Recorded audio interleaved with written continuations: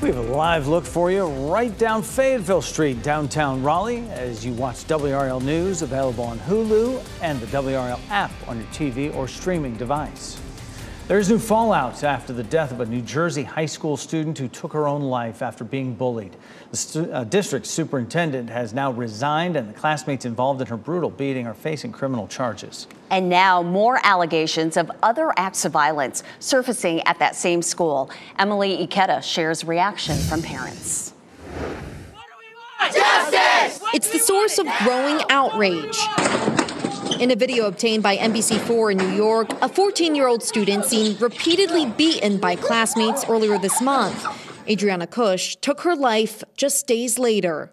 They're absolutely refusing to protect our children. Her father, livid. The school didn't call an ambulance or file a police report, he says, following the attack.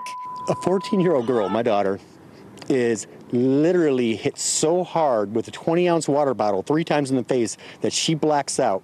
The 4 students involved have been indefinitely suspended and are facing criminal charges. And more fallout this weekend. The district superintendent stepping down, not long after he made comments to the press about the late teen's home life and behavior. A point of concern among school board members, according to WNBC's sources.